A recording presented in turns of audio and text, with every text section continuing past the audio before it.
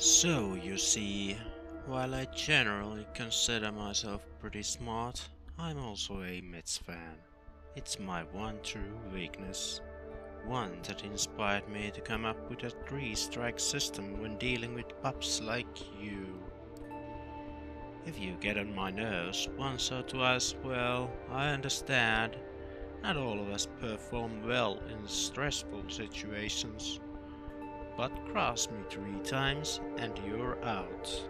No excuses, no forgiveness, no mercy.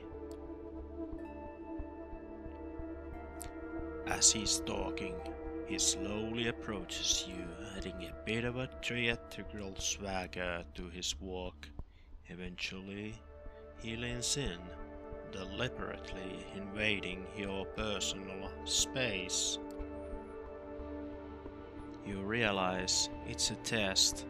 He's daring you to do something about it.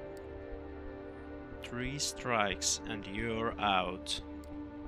Say, "I understand, sir, now." You've never been too eager to bend the knee to anyone, but this is something else. The man's very presence instills a primal fear in your heart. Fuck you, sir. With all due respect, sir, go fuck yourself. Strike 1 and watch the language, whelp. Moving on, is there anyone you'd want to inform of your current situation? Tell them you're alright. He flashes his fangs briefly, and for some reason the sight sends a chill down your spine. There is something very wrong about him. Someone close to you? Jessica, my ex-girlfriend. She kinda hates my guts, but yeah, I suppose it would be her. The stranger gives you a puzzled look and decides to prod further. The closest person in your life hates your guts. This time, something resembling a look of pity. He turns his eyes to the corpse on the floor. When it rains, it pours, I suppose. Well, if you'd like to ruin her day and let her know you're alright, give me her phone number. I'll have someone take care of it, discreetly, of course.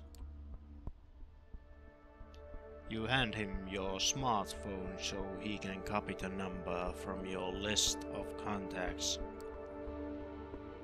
Thank you. This will be useful in illustrating my next point.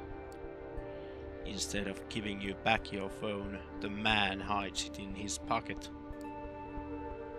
From this point on, you are subject to different laws than the ones you grew up under, and you'll be watched by many eyes to ensure these laws are respected. You are forbidden from letting anyone know you're still alive.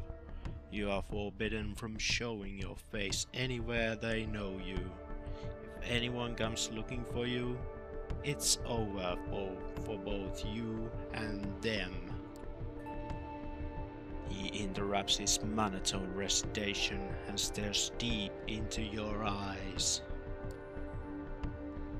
So, unless you want your girlfriend to end up at the bottom of the Hudson, I'd suggest you cooperate. He proudly displays his fangs again. You put Jess in danger, goddammit. I can only hope that you care for her enough not to do anything selfish. His words are meant to imply otherwise, but by now it's obvious he hates your guts as much as you hate his. He's itching for a fight and you're almost willing to oblige. Alright, I think that's enough lecturing for today. We're on a bit of a schedule here.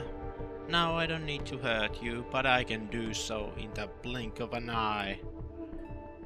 Just so that we're clear, I have the authority to end you right here, right now. This is not an idle threat. So, are you going to play along, or do we have to do it the hard way?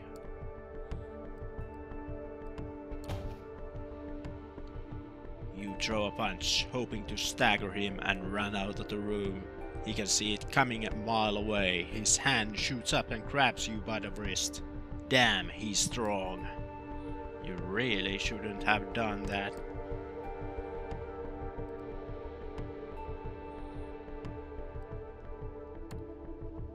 It was worth a shot, asshole. A dog as stupid as you deserves to be put down. You feel the bones in your wrist crack under the man's iron grip. You yelp in pain, feeling your arm snap like it was being crushed in a vise. He's not human, he's not human, he's not human, he's not human, he's not human!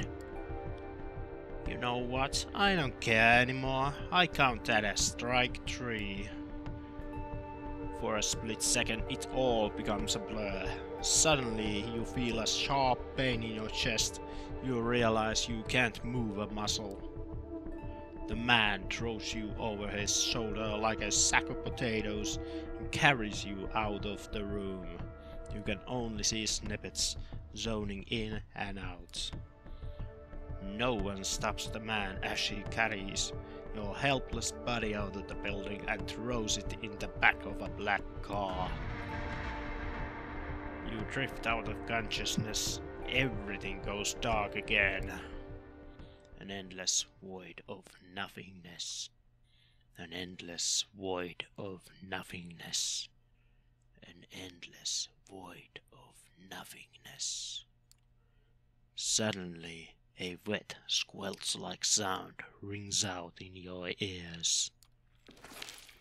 Then your chest explodes with an excruciating ache.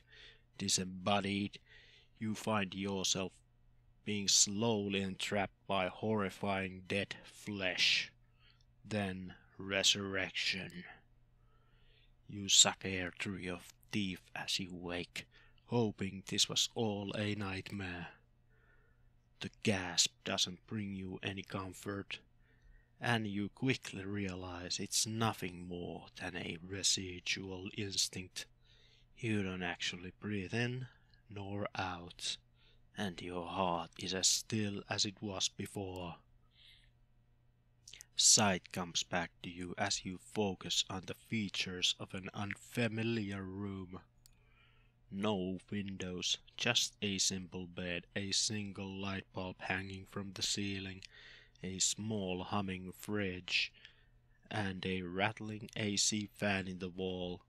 You notice claw marks on the inner side of the entrance door.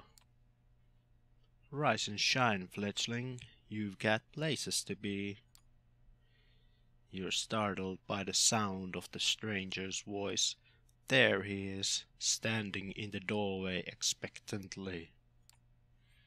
His suit is as immaculate as yesterday, but his presence strikes you as even more malevolent than before. You remember the last thing you felt while looking at his face, the bones in your hand being crushed to an oozing pulp. You look at your fingers, but they're almost fully mended, with just a bit of bruising. Was your mind playing tricks on you? Screw you, asshole. Despite your previous misbehavior, I am offering you a handshake, whelp. Before we leave, you will return it, either willingly or with your hand being torn off your body, your choice. The man glances at his watch and then turns his eyes to you again. You're expected. Get in the car. You have more questions. Where I'm taking you, you'll get the answers. Probably more than you're ready to handle.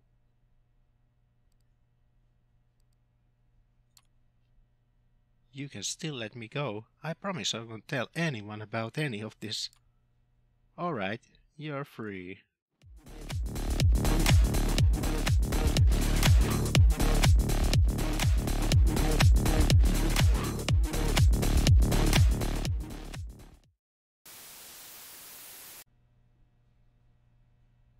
An awkward silence fills the room. A handful of seconds later, he breaks it. Yeah, not even you could be dumb enough to think it would work. I'm struggling to come up with a single instance in the history of our whole wide world that this line actually brought the desired results. You're just testing me, aren't you? Enough is enough. Are you getting inside the car, or are you really willing to risk a fourth strike in this match?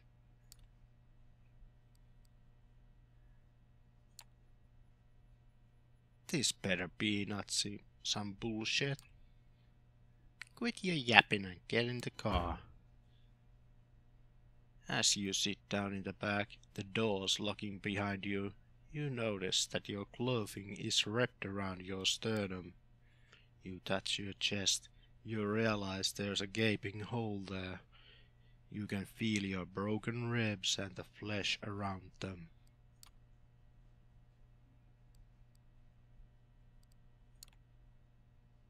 What the fuck is this hole in my chest?